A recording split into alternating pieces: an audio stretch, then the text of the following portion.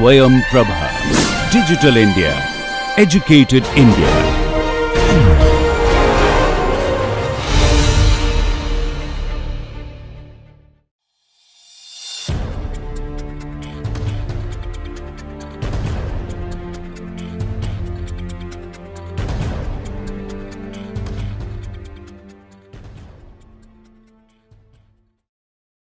Good morning. So, today's topic is major trends in film theory. So, because of the relative newness of the film medium compared with other art forms, Thomas Edison's kinetoscope peephole machines were first opened to the public in New York City only in 1894. We are looking at the beginnings of film theory and how this new medium called cinema started. We have also referred to Thomas Edison's and his invention kinetoscope peephole, okay, which is one of the earliest modes of the moving pictures. We are talking about the year 1894 and how it all began. We are also talking about the Lumiere brothers, who first projected their short actualities to a paying audience who paid money to watch films in a cafe in Paris in 1895. So, film theory and criticism are dependent on a limited number of major texts, and the lines of their discourse can easily be traced up to the point when the so called theory of structuralism and post-structuralism had their profound effect on cultural history in general. From that point on, film theory and criticism proliferated at a very rapid rate, at a very rapid speed, and film journals became as much a place for discussion, debates, arguments on the issues of art and aesthetics as the journals were for essays on literature. So, film, in other words, acquired the status which was earlier accorded only to great works of literature, and film journals and film historians played a major role in according this status to film studies. Much of the discourse on cinema from the start is concerned with fictional narrative films, an emphasis that parallels that the vast popularity of such works compared with the more limited and specialized appeal of the documentary and more experimental and avant-garde film. Most of the early theoreticians show a clear leaning, gravitation toward the formalist possibilities of cinema, and certain formalism and certain aspects of formalism definitely underpin the montage theory expounded by the great Russian filmmakers in the 1920s. For example, Leo Kuleshov or Lev Kuleshov from Russia, who began to publish essays in 1917 and many books published in the 1920s. They talk about the practice of American filmmakers, especially filmmakers such as D.W. Griffiths, and Kuleshov started to understand the practice of filmmaking by the great filmmakers of that time. So, there is a term called the Kuleshov effect. It has passed into cinematic language to describe what for Kuleshov was the inherent magic of the film medium itself, that is, which is the creation of meaning, significance and emotional impact by relating and juxtaposing individual shots. See, we are talking about montage theory, one of the earliest efforts to lend a kind of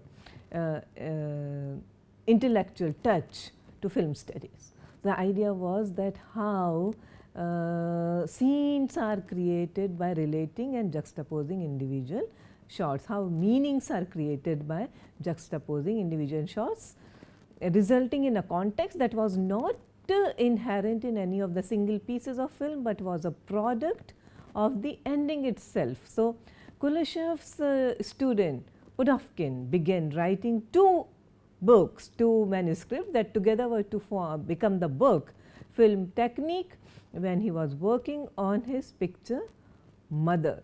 You know, Mother as authored by Maxim Gorky. So, when the movie was being picturized, when the movie was filmed in 1920s, Pudovkin started writing two books on film studies. So, in this book he explores his own variation of montage, what Sergei Eisenstein referred to as linkage, in which shots are unobtrusively linked together so that they continuously and naturally flow along with the film's narrative line. So, this is a contribution of Kuleshov. But he also pushes theoretical discourse further with his discussion of filmic space and time. Now, we are talking about temporal spatial aspects of cinema, and Kuleshev's discussion of dimensions created by the editing process itself and distinct from any space and time known in external reality. So, these are the contributions made by Kuleshev and Pudovkin. So, apart from Pudovkin's concept of linkage editing, there is Eisenstein's collision theory of montage, in which the dramatic juxtaposition of shots produces a kind of attraction to one another that makes the significance or meaning of their synthesis more clear to the viewer. Whereas Kuleshev had demonstrated how two juxtaposed shots could create a produced context not inherent in the individual images, Eisenstein went beyond his mentor in both his writings and also in his films to show that the two images could be actually synthesized in the mind of the viewer to create a single totality and perception, even to create a level of thought or cognition beyond the realistic images. In the now coming to another key theorist, André Bazin. In the essays of André Bazin, written in France in the late 1940s and the 50s, the great book is called What is Cinema, Volume 1 and Volume 2. So, we have an impressive blend of realism and discussion of realist criticism and theory of realism. Realism, is cinema actually realistic? Can it be realistic? That is the discussion, that is the debate all about. So, Bazin found Kuleshev's and Eisenstein's emphasis on montage antithetical to the realistic possibilities of cinema, creating instead an illusion of reality that is a product of the interaction of the shots and not a reflection of the world which is actually filmed or photographed. Bazin praised the American directors such as Orson Welles and William Wyler for emphasizing the individual image itself and what each reveals of reality, not exactly through relationship of images. So, an emphasis largely absent in cinema since the silent films of earlier filmmakers, earlier Hollywood filmmakers. Now, through the techniques of deep focus and long take, according to Bazin, Orson Welles and William Wyler present space and time as continuous and whole as they appear in external reality, so that viewers are forced to immerse themselves in the images and select for themselves what to see. Famous scene from Orson Welles' Citizen Kane, where while the mother signs the document of the child coming into inheritance, the child is happily shown playing away, and we watch that the child playing away through the window pane. Okay, but this was called the deep focus technique, where all characters are extremely and very clearly visible to the viewers, and it depends on the viewers what to select, unlike the montage. So, one of the founders of the French film journal, Cahiers du Cinéma, Besson, influenced the criticism of people like Godard and Francois Truffaut and Chabrol and people like Jacques Rivette, who wrote for the journal, and subsequently they also became extremely influential members of the entire French New Wave cinema. Besson's emphasis on the individual image, his analysis of the single motion picture in the context of film genre, and his appreciation of the personal and the unique in the achievement of each film artist also had an impact on the new wave films these critics were to direct. But it is basically Besson's shrewd and very insightful appreciation of cinema and his ability to respond to the nuances of each work, and his very discerning eye for style and form, and the use of details and techniques as the source for his concepts, that has survived as a model for future writers of film appreciation and film criticism. I would like to draw your attention to a passage from André Besson's What is Cinema? I will read out this quote for you. If the plastic arts were put under psychoanalysis, the practice of embalming the dead might turn out to be a fundamental factor in their creation. The process might reveal that at the origin of painting and sculpture, there lies a mummy complex. The religion of ancient Egypt aimed against death, saw survival as depending on the continued existence of the corporeal body. Thus, by providing a defense against the passage of time, it satisfied a basic psychological need in man, for death is but the victory of time. To preserve artificially his bodily appearance is to snatch it from the flow of time, to stow it away neatly, so to speak, in the hold of life. It was natural therefore to keep up appearances in the face of the reality of death by preserving flesh and bone. The first Egyptian statue then was a mummy tanned and petrified in sodium, but pyramids and labyrinthine corridors offered no certain guarantee against ultimate pillage. And look what cinema did to this. So, along with Besson, there is another important name, Siegfried Kracauer, who is also recognized as one of the major advocates of realist cinema. He wrote a famous theoretical text called Theory of Film, The Redemption of Physical Reality, which was published in 1960.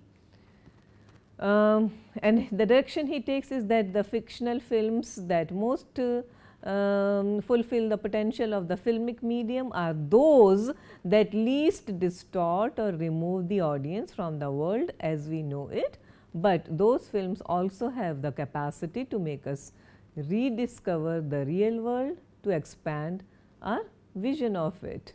Now, coming to something called genre theory and criticism, which made considerable strides during the same period of time, and which seeks to recognize the very popular nature of film, especially as a product of the Hollywood studio system. Although individual directors might be cited for their abilities in certain genres and creating their or inscribing their personal stamp within the tradition, much genre theory and criticism was based on the connection between the works and their audiences, and attempted to explain the social and cultural needs of the viewer. So, genre theory and criticism was itself the most probable or rather most profitable probably most profitable location for adopting the new emphasis on structuralism, which was having such a deep impact on cultural criticism during the 60s and the 70s. So, Hollywood offered a large number of similar films with very well known elements in each genre, which made these works the inevitable source for studies in cinema and structuralist approach to cinema.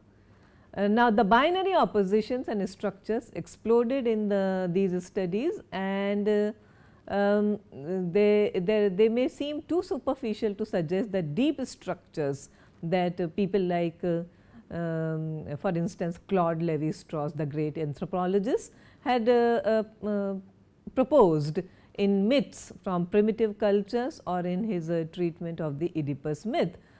But then there is a work called Horizon West, written by someone called Jim Kitces in 1969, and where the writer is able to establish a basic structural and thematic kind of a construct in the Western genre, and also show the individual contributions of specific directors within this context. Then there is another great theorist, Peter Wallen, and his discussions of Hollywood directors Howard Hawks and John Ford in Wallen's extremely influential book. Those of you who are interested in doing some kind of research in film studies should know this book. It is called Signs and Meanings in the Cinema, published in 1969, and he also, Peter Wallen also uses genre in auteur structuralist approach to develop thematic structures and tensions in the films of John Ford and Howard Hawks. The most important early work in the context of semiotics was by Christian Metz, and his book Film Language, A Semiotics of Cinema, which was originally published in the French language. Now, Metz's major theory is to demonstrate the way in which films signify meaning through semiotic codes, especially specialized codes unique to the cinema, such as the arrangements of shots possible in a narrative sequence. There is also something called second semiotics, and where the main idea of the second semiotics is to identify and then explore the ideological structures and codes of capitalist society evident or even implied in commercial narrative cinema, and to tie the ideological focus in with Jacques Lacan's psychoanalytic theory about the child's early developmental stages, especially in the mirror stage, to which we regress on some level when viewing the images on the screen recreated within us in the imaginary, and where a feeling of oneness and self, which is first developed in us when we view our reflections in a mirror during our early childhood, but now is actually developed by a film's ideology. So, using Jacques Lacan's mirror stage theory and applying it to cinema. Now, there is another important film theorist, Jean-Louis Baudry, who wrote Effect or Ideological Effects of the Basic Cinematic Apparatuses. This was the first of several essays on the subject that were to influence Christian Metz to further his further development and to popularize these ideas in the texts that he wrote between 1973 and 1975. Collectively, they are called the imaginary signifier. Now, coming back to Jacques Lacan, his concept of suture, you know what is a suture? To stitch up something. So, he gives us the concept of suture, which film makers and film critics also, or film theorists also apply. So, his concept of suture earlier introduced to film theory in Audard's essay La Suture. Okay, so, Jean-Pierre Audard. This concept appears in the essay La Suture, and it offers much debate on the recreation of the imaginary and how the subject is positioned on the screen, and how we impose unity on such techniques of narrative films as point of view editing. So, whose point of view are we supposed to follow? So, we have to understand these theories of suture, of mirror stage, and points of view, match cutting and eyeline matching, and on the way how such techniques impose unity and perhaps give us subjectivity. How, there is a concept of camera subjectivity, subjectivism. So, how these things operate. Now, from here we move on to feminist film theory and criticism, which was also a major trend, which is still a major trend in understanding and appreciating films. So, feminist film theory and criticism has also been a vigorous and influential school, and it has had great impact on the teaching of the film studies. So, early texts in this area offer a straightforward critical approach in which the various stereotypes of women in film are traced and analyzed as products of patriarchal society and culture, but feminist criticism has also become very much involved with the ideas of Louis Althusser and Jacques Lacan and semiotic approaches of post-structuralist film theory in its attempt to understand sexual differentiation within the narrative and textual codes of the film as well as within the viewing process itself. Now, one of the major essays of this school comes by Laura Mulvey, whose essay Visual Pleasure and Narrative Cinema, published in 1975, describes the images of women in the Hollywood cinema as the passive object for the active male gaze. So, these concepts like gaze and objectification of women, okay, so you can trace all these back to the great feminist writers of this age, and Laura Mulvey is one of the most influential theorists of this trend. So, the idea is that the pleasure of the male gaze is threatened by the woman's representation as a signifier of castration. Mulvey describes two unconscious responses of the male to alleviate his fear of castration. The first of a process of sadistic voyeurism which denigrates the woman, and the second a process of scopophilia and fetishizing women, which overvalue the woman's physical appearance. In response to this focus on male pleasure and desire, Mulvey herself, in Afterthoughts on Visual Pleasure and Narrative Cinema, which is inspired by Duel in the Sun. It is a movie directed by King Vidor, and Mulvey wrote this essay on visual pleasure and narrative cinema on King Vidor's Duel in the Sun. And also there is another critic called Kaya Silverman, who wrote Disembodying in the Female Voice, published in 1984. There was another film feminist critic, film feminist, Mary Ann Doan, who in her essay Film and the Masquerade, theorizing the female spectator, all these theorists, Silverman and Mulvey and Mary Ann Doan, they all consider from a psychoanalytic perspective the pressures and problems brought upon the female viewer by films structured for the male gaze and forbidding any positive identification with the female characters. So, one response to the psychoanalytic Marxist approach has been a greater emphasis on film form and technique, and the response is noted for its reliance on literary concepts and the examination of what takes place on the screen in the context of the viewer's reaction. Okay, so now let us talk about another trend, which is narratology, that includes an important dose of viewer responses analysis.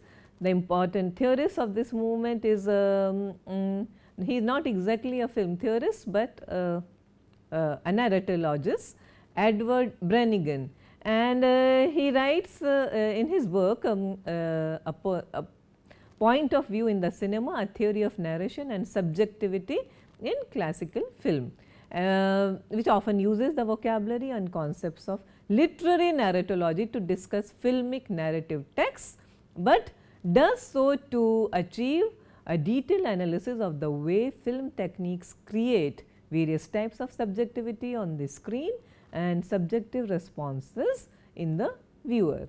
Now, since the 1960s have been the concepts and studies of postmodernism, the term itself has been definitely it has been defined quite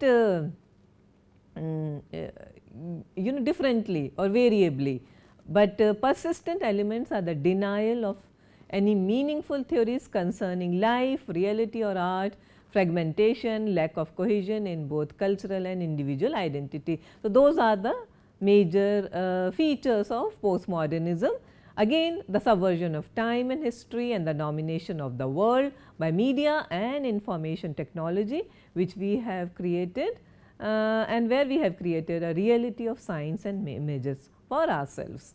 So, most significant in this discussion has been Guy Debord's seminal The Society of the Spectacle and also the works by Jean Baudrillard, especially the Simulations, which was published in 1983, and then again a very seminal text I can emphasize for those who are interested in research in cinema and film studies. This author is very important, Frederick Jameson, and his Postmodernism or the Cultural Logic of the Late Capitalism. So, the concepts of postmodernism have been useful so far in the analysis of a number of films and in understanding certain tendencies in modern cinema. So, we have to understand Jameson's concept, pastiche, the imitation and accumulation of the filmic codes of the past. It has been especially useful, and this shift was precipitated most notably by a short influential essay by Alexandre Astrou published in La Camera Estilo. Okay, it was called The Birth of a New Avant-Garde, La Camera Estilo, published in 1968. So, what came to be known as the auteur theory was later imported to North America in the 1960s via the critical writings of Andrew Sarris and his reappraisal of Hollywood cinema, which now coming to post-colonial theories. So, an important demonstration of the relation between post-colonial studies and film theory is demonstrated by the works of Frantz Fanon, whose ideas including discussions of film spectatorship and issues of race in his works called Black Skin, White Mask, published in 1952. And again we have works like in Unthinking, Eurocentrism, Multiculturalism and the Media by Ella Shohat and Robert Stem, where these writers argued that Eurocentrism envisions the world from a single privileged point. Again, there is a book, Mystifying Movies, Fads and Fallacies in Contemporary Film Theory and Philosophical Problems of Classical Film Theory. The great writer Noel Carroll defines theory strictly as a coherent and axiomatic set of statements that can both explain events and foresee them. Then Carroll uses the definition to justify the critique of much of the film theory canon, preferring a model analytic theory from philosophy as the basis of his work, including theorizing the moving images and a philosophy of mass art. Carroll is among a significant cluster of film theoreticians who are antagonists to the dominance of what is frequently called slab theory in cinema studies, which is based on the theories of Saussure, Lacan, Althusser and Barthes. So, therefore, you get the term slab. So, Carroll credited with David Bordwell came up with a co-edited volume called Post Theory Reconstructing Film Studies, where various authors critique the grand theories that had come to dominate cinema studies through the 1960s and 70s, most of which include semiotics and cultural and psychoanalytic studies. So, Bordwell in his book or in his essay rather, Contemporary Film Studies, attempts to map out the incoherence and trendiness and general lack of solid intellectual grounding of much recent theory. Bordwell's approach provides a template for analyzing the form in which events in a film are presented, including plot, sujet and story, which is also called fabula, while cognitivism addresses the cinematic representation in the mental activities of the spectators. So, let me draw your attention to some of the selected readings here. Please take a look at the bibliography.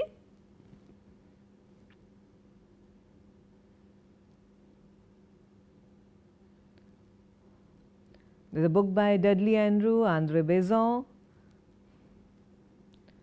The Art of Watching Films by Joseph Boggs, Leo Brody, Film Theory and Criticism. This is a very important text.